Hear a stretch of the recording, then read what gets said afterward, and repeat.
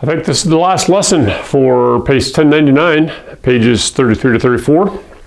33 kind of explains and gives a couple examples. 34, we just have a few problems.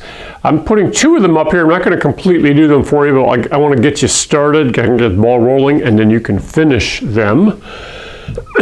Let's see what happens here. Well, actually, this one I'll probably finish because the whole goal is to see what happens when we get to a remainder. So let's do 5y to the third divided by 5y. And do you get 5? Nope. Do we get x? Nope. We get y squared. 5y times y squared, 5y to the third.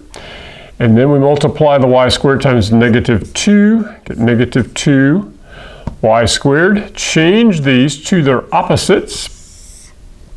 When you add, whoa, they both cancel out. Yay!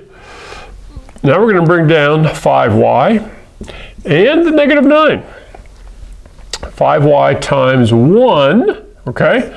So we'll do plus 1. That gives me 5y. 1 times negative 2. Now watch what happens here. When I multiply the 1 times negative 2, get negative 2. Change these to their opposites. When I add, this cancels, but this does not cancel.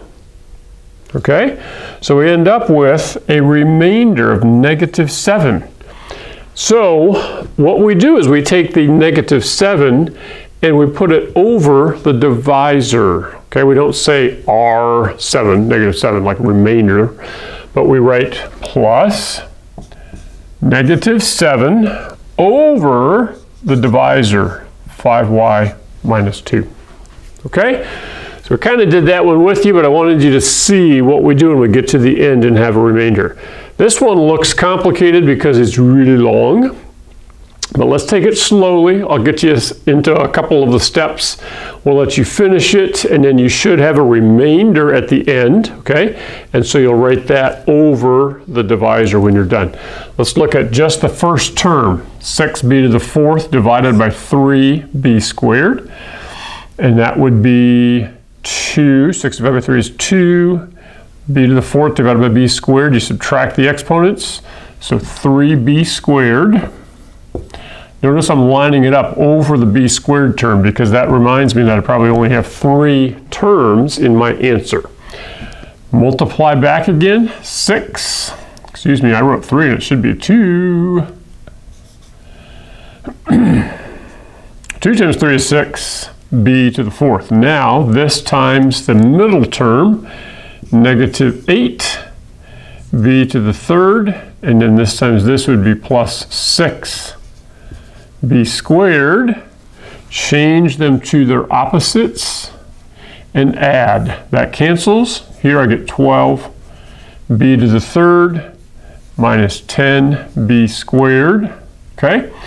And then we'll bring down the next term, which is 6b, and I'm going to let you take it from there. So the 12b to the third divided by 3b squared, 12 divided by 3 is, okay, subtract the exponents, okay, so that's what you write up here, and they're both positive, so this will be plus that term that you came up with. Take that times all 3 of these, change them to their opposites, add, all right, and then you'll do that one more time here, and like I said, you should end up with 1 term left over, and you'll write that as the remainder over this entire denominator.